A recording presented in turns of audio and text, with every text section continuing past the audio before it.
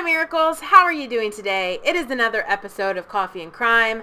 So grab your coffee and let's talk some crime. I have my notes here, so I will be looking down occasionally. This is a crime that is very well known. It is still, in some people's opinion, unsolved. Let's go ahead and jump right into it. On May 5th, 1993, three 8-year-old boys, Steve Branch, Michael Moore, and Christopher Byers, were reported missing by John Byers, Christopher's adoptive father. They were last seen around 6:30 together. As usual, they were always together. They rode bikes, just did a lot of boy things. So since the time of day, which was the evening, came around, the nightfall hindered the search.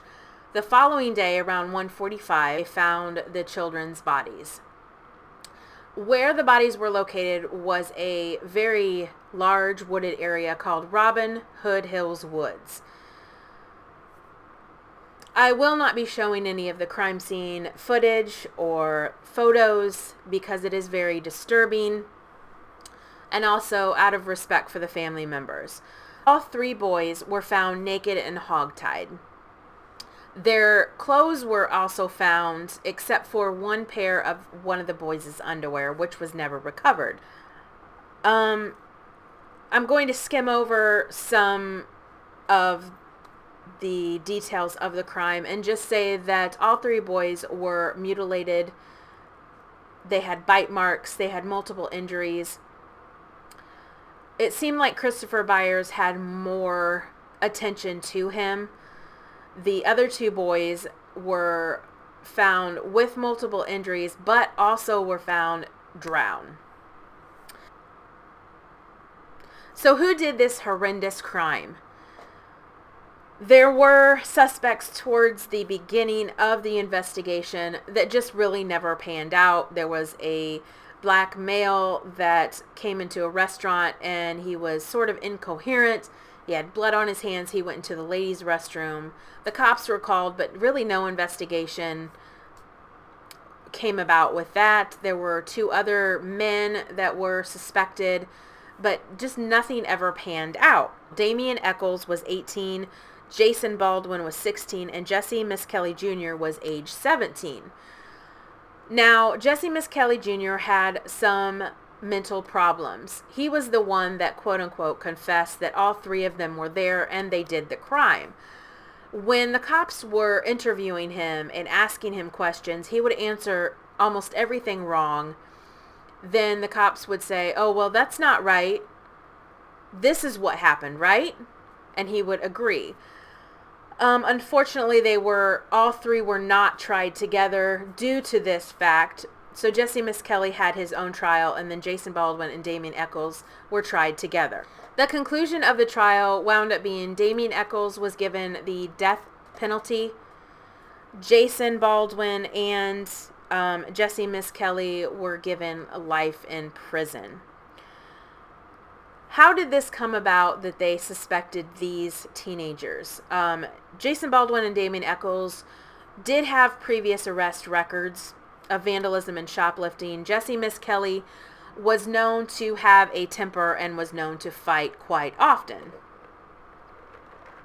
They all had similar tastes. They liked heavy metal music. They all wore black or dark clothing. And they had long hair. So I think it was, they were seen to be rebels, bad boys, and people were talking about satanic rituals and demonic undertones in the trial. Do I honestly believe that these three teenagers did this horrendous crime? No, I don't. I don't think the system got it right. There was no DNA on the boys, around the boys. There was just no evidence. And I think they just judged these innocent teenagers because of the way they looked, acted, everything. So fast forward in 2011, all three entered an Alford plea deal. What does that mean? They all basically pled guilty, but still pronounced their innocence, and they are free to this day. Now, my thoughts on this case, as I said in the beginning, the first episode, this is my personal opinion. I'm not an FBI investigator. I'm not a professional, but I want to share with you some things that really stuck out to me, in my opinion, on who did this. There could have been more than one killer, but I do believe there was only one killer. Who do I believe that is? I think it's Christopher Byers' adoptive father, John Byers. And I listed some things that really stuck out to me throughout the documentaries. There's actually 3 HBO documentaries, Paradise Lost, 1, 2, and 3. They're very informative. They're over 2 hours long. And that's really where I kind of form my opinion. I did a lot on Wikipedia. I did some on YouTube. And there are, let's see, 2 other documentaries. 48 Hours did an episode on the Memphis 3. And then the documentary that I personally have is called West Memphis 3.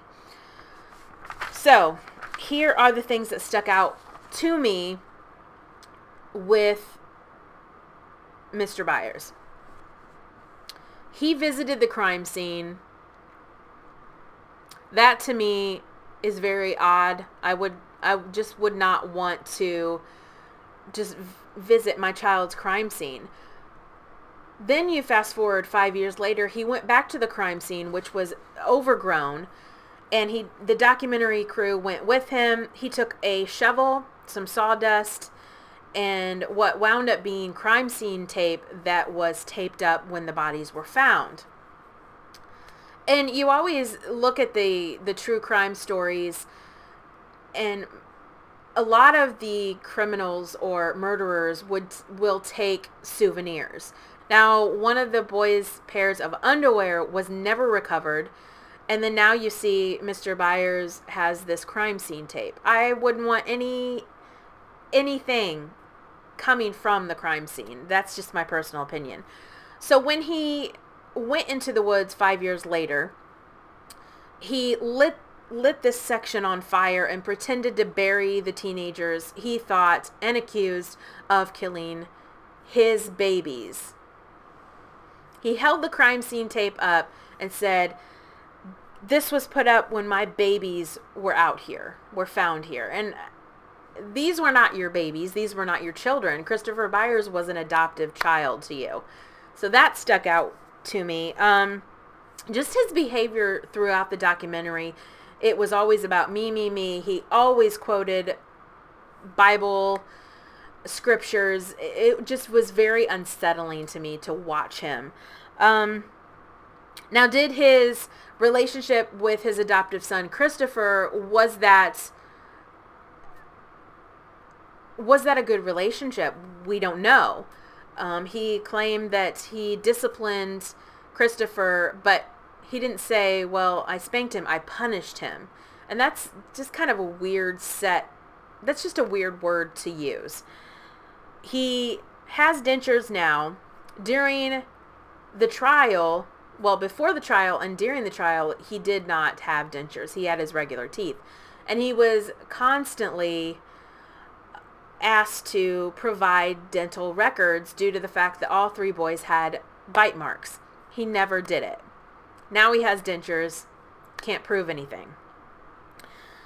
Christopher's mother, Melissa, who was married to Mr. Byers, suspiciously died. Let's see, when did she die? She suspiciously died March 1996. It was undetermined. He claimed that she committed suicide because of the loss of her child, which is understandable. But what I would want to know is, did she know something? Did he wait a few years and then kind of set up this scene to make it look like she committed suicide because her heart was broken? We'll never know.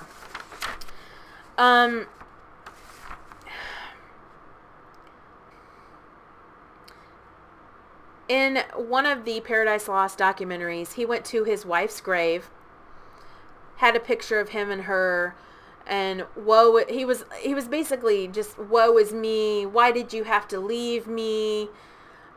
He would quote some scripture. So in the documentary Paradise Lost 2 Revelations, he said that his wife didn't want to live and she was addicted to pills. And throughout all of these documentaries, people just wanted him to take a polygraph test. He took a polygraph test, and the one thing that stood out to me was the administrator asked if he had any problems with the law. He said, quote, "Nothing major. I got a DWI after my wife was murdered." That's a strange sentence when you continuously say that she committed suicide and then she's murdered. After the 3 now men were released, he completely did a 180 and said, oh yes, they were wrongly convicted. After all of this time saying burn in hell and you killed my babies, he just completely said, oh, they were innocent. Then when the attention started coming to him, he accused Terry Hobbs, which is Steve Branch's stepfather, of doing the killing. So what is my opinion on this horrible, horrible crime? I believe Mr. Byers is the killer. I have a gut feeling. Will he ever be investigated to the full extent of the law? Will this crime be solved? I have no control over that. But I do believe that he is the murderer. What do you guys think? Have you heard of this crime?